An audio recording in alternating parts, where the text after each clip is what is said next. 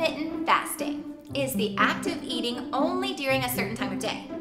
Intermittent fasting is not new. People are just hearing about it more because it's being talked about more, thanks to social media.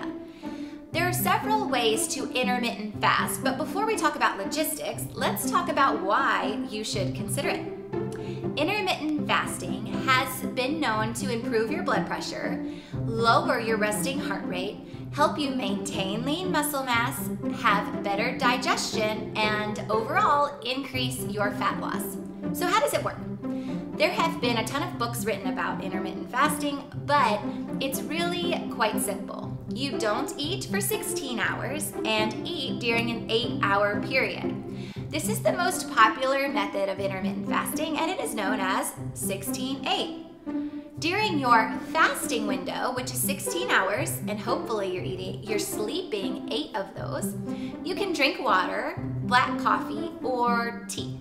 During your eating window, choose complex carbohydrates, leafy greens, healthy fats, and lean proteins.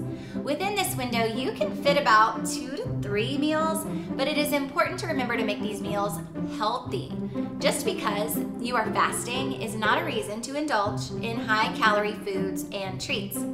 Although mentally difficult at first, it is worth trying to speed up your weight loss journey. If you have any questions, drop them in the comments below.